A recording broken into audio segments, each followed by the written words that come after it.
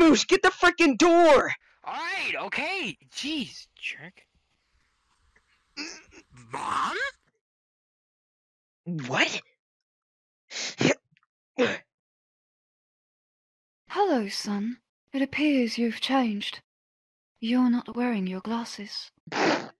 Glasses? You used to wear glasses? Shut up, you goober. Mom, I don't understand why you're here. I just want to make sure that you're capable of living on your own. Also, I'm here to see if you have any candy. I love candy. I never met you before. My name's Child. What's your name? Shut up, goober. Dude, I didn't know your mom was the frickin' Electro Archon. Pardon.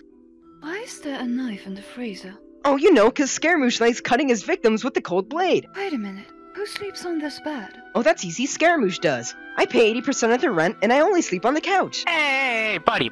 Think about it this way. The majority of the week, you get to sleep on the couch right next to the TV, and then on Sundays, if you're lucky, then I'll let you sleep on the bed. Oh, yeah, you're right. It hasn't happened yet, but there's still hope. Excuse me as I proceed to use the restroom.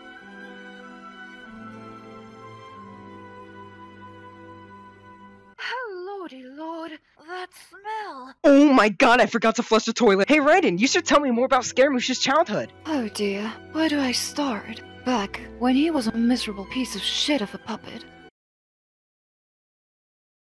We used to play patty cake before I departed.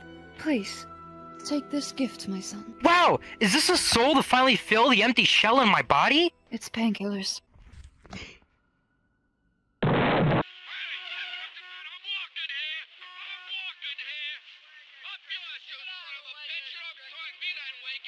Tastes like shit.